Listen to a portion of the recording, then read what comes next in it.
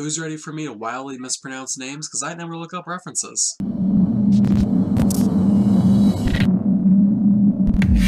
Welcome to Ray Rona Does Music, where today we're going to take a look at the second and final album from Korean pop band To Anyone called Crush. I don't know why I paused. This album received major praise worldwide, and I might be wrong here with these facts, but from what I looked up, it seemed to be the first K-pop album to breach into the American, well, not really American, but I suppose I should say mainstream Billboard 200? Is it 200 or 100? I have notes in front of me, which are very poorly written, so I'm just kind of winging it. And it also placed 6th for the top 40 pop albums, so it was really much, very much, excuse me, a landmark for, you know, the band overall and K-pop as a whole. But let me just put one thing into perspective right now. We are, of course, looking at the Korean version, which you can see in the thumbnail. That was probably somewhere in this section. The actual album cover. Just to simplify things, I feel like I have to note that because there are separate versions of K-pop albums throughout the genre, and obviously here as well. There's going to be a lot of rambling in this video, I apologize. K-pop just drives my mind wild. You'll notice recently that, well, not really recently, just drawn out throughout my channel, I've been doing a lot of K-pop centric reviews, whether it be Big Bang or 17 or Girls' Generation even. The Girls' Generation video didn't do too well. Yikes. But I've just been doing a lot of K-pop albums lately. That's because I always like to look at the dynamic of the amount of members and how the quality stands, whether it be individual member charisma, like I analyzed in BTS's Wings, or chemistry from one member to the other, like I analyzed in Made by Big Bang. And something that definitely makes my job a little easier here is that there's less members in a group like BTS. Always interesting to see bands like BTS jump from like RM to Suga, or just any large group of people bounce from one member to the other. But I do very much appreciate the more restricted and I suppose refined format here. It allows for each member to shine a lot more, both individually and for more person-to-person relationships within the music itself to form. And you'll find that K-pop groups oftentimes have a lot of genuine chemistry between each other completely outside of the music. So when they get together like this, it really does melt together in a very interesting way. For as basic as it sounds, If I Were You really stood out to me, both lyrically and in a very stereotypical way when it comes to songs like this. It just packed that sort of emotional punch that is both long-lasting and made me have to stop and go back twice. Despite the really bare-bones approach, both musically and lyrically, I have to admit it, as much as I enjoy the track, it very much did feel like a very well-thought-out song that had enough power to last both throughout the album as a major standing point, and then later on just as a song by this group that I really do much enjoy and like to go back to. I found a lot of times that tracks that were produced or produced lyrically or musically by CL stood out to me more than the tracks that were produced by other people. That's not to downplay the quality of any songs or tracks made by other members. I just found out myself personally, I preferred those tracks much more over others.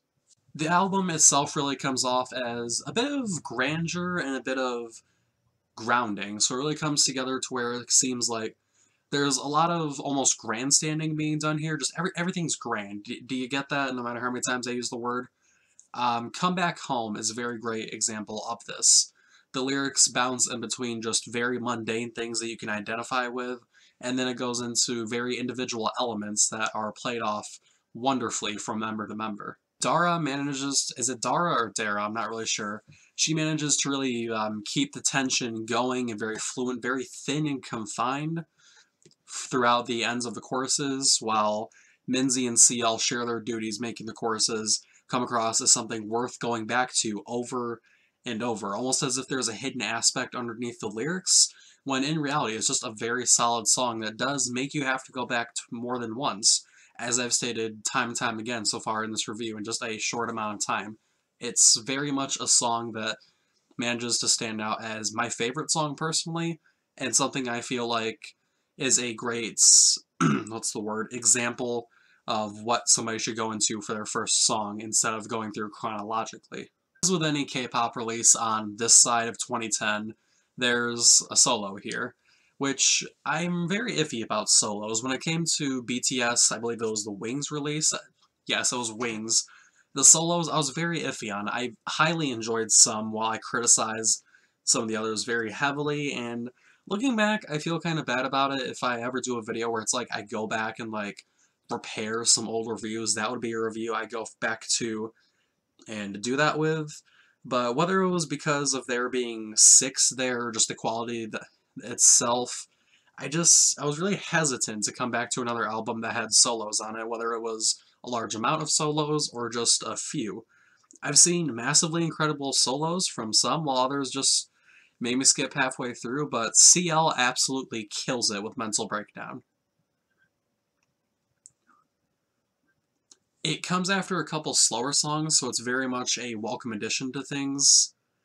But right after that solo, you're thrust into Happy, which is exactly as the song entitles it as, but going into the lyrics, it's a bit more of a somber story being told. It's a song about wanting this person to be happy, even if it means that they're sad without them. I have to say that this was the one song that made me really appreciate Dara, I'm just going to go with that pronunciation, for her ability to make simplistic lyrics really pop out. It has standout moments throughout the entire discography for the band, but it's moments like this that really make you realize that she is just as strong as the other members of the group, whether it be through, again, simplistic repetition, or she actually has that moment to fully shine like the star that she is. Because you're providing a backing part for a song doesn't mean you have to necessarily take the back seat there. You're still able to produce good music there and really make a mark, which is exactly what she did. One thing I do have to note that not necessarily threw me off, but kind of made me go, like, what? Was this album really bounces you around from vibe to vibe, especially towards the end of the album, very both metaphorically and literally when you get hit with Happy and then you go right into Scream. I would actually put Scream in my top 3 songs, but it does really take you off guard going from a somber track into this, where Bomb and Dara just completely take it away, by the way. Although, again, it's very jarring. As much as I do enjoy it, it is worth noting that it's just kind of a moment that completely took me off guard. Not necessarily for the bad, but also not necessarily for the good. You get so many elements of pure electronic in the chorus for Scream, I believe, and it's good to see so many songs on here stick to one feeling musically, rather than go from pure R&B and almost hip-hop attitudes into bursting synths, as that could have very easily disrupted things here. I honestly found overall that the album was a very well done mixture of K-pop elements, influences, and nuances, done supremely well by 2NE1, and it really makes me sad that this did turn out to be their final album. I don't remember the exact circumstances off the top of my mind here, but very much so, Crush is a very fitting farewell, in my own personal opinion. For all these reasons and more, 2NE1's album Crush is getting an 8 out of 10 from me. So, what do you think of the review here? Do you disagree with what I say? Do you agree with what I say? You want to stab me in the face just because I look this way? Well, go down in the comments, let me know what you think. If you have any album requests, feel free to hit down in the comments below. I am doing commissions now, without going into any too crazy detail. A one album commission is $3. I'll do full discographies for for $150 an album. It gets more complicated. If you have me on Facebook, feel free to message me. We can actually discuss things a little further than an outro can provide. But regardless, don't forget to like, dislike, subscribe, unsubscribe, share it, tweet it, Tumblr it, Instagram it, tout it. Stay safe, and I'll see you in the next video, guys.